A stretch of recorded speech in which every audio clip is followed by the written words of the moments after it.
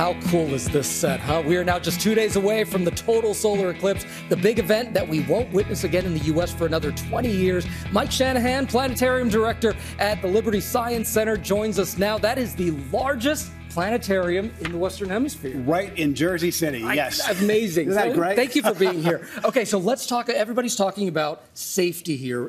Why are the glasses so important? So most of America is going to see a partial eclipse on Monday, not a total eclipse. It is never safe to observe a partial eclipse directly. Because it's like looking into the sun. The sun is so powerful, you do not want to do that ever. So you need safe protection for that. And how do you know which ones to get? So if they're labeled ISO 123, 122, those are the right filters to protect your eyes for that. ISO 122 and 123. So look for that. Okay, perfect. Okay. Now, what are some other techniques here to see the eclipse? Okay, so if you can't actually use the viewing glasses, do you want to try those out? Okay, all right. Just to show how powerful these are. And by the way, like it's just totally blacked out. I see a little bit of the light, but that's it. This cuts out all but 1/1,000,000th of the sun's power. I'm going to take a 1,000,000 candle power flashlight and shine it in your. You ready for this? Let's go. Here you go. All right. Whoa! Wow. Okay.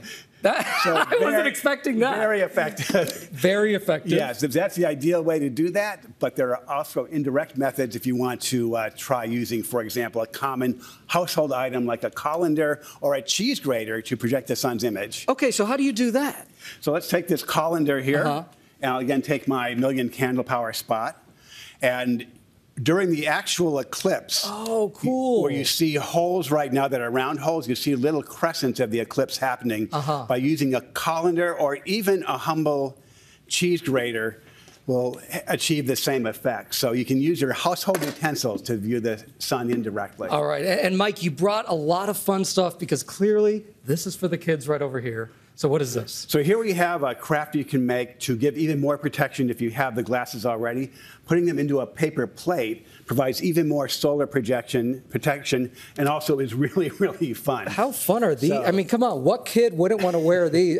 See, this is for kids, so it doesn't fit me quite well, but this is a lot of fun. Have fun and observe the eclipse all at the same time. Hey, what is the most important, like if you're looking for that one moment to see, what's that moment that you want to look at? So at Liberty Science Center, we're going to be having a whole eclipse festival going on Monday, and the sweet spot moment is going to be 3:25 in the afternoon, when through our solar telescopes, you'll see 91.2% of the sun blocked by the moon. So that's the deepest moment. Fortunately, the eclipse lasts for 2.5 hours, so with safe viewing devices, you have 2.5 hours to catch it. But that deepest moment is the one to look for, 3:25. And basically, you want to keep your glasses on no matter what, unless you're in that zone of totality, in that path of totality, and only during totality, right? That's when you can just take it off for a moment. Exactly. So totality only lasts for a few moments, and of course, we're not seeing it here in New York City or New Jersey. But if you're in a total zone for the between 90 seconds and 4 minutes and 28 seconds of the magic total moment, yes, take your glasses off and enjoy the most beautiful sight you'll ever see in nature. But when it's partial, like we're going to have in New York and New Jersey, keep those glasses on. Mike Shanahan, thank you so much. Thank you so much. And happy Eclipse, right? Thank you. Eclipse coverage begins on GMA Monday and then continues at 1 p.m. with the main event starting at 2 p.m. Eastern, anchored by David Muir and Lindsay Davis, right here on ABC. Well, hey there, GMA fans. Robin Roberts here. Thanks for checking out our YouTube channel. Lots of great stuff here. So go on, click the subscribe button right over here to get more of awesome videos and content from GMA every day, anytime.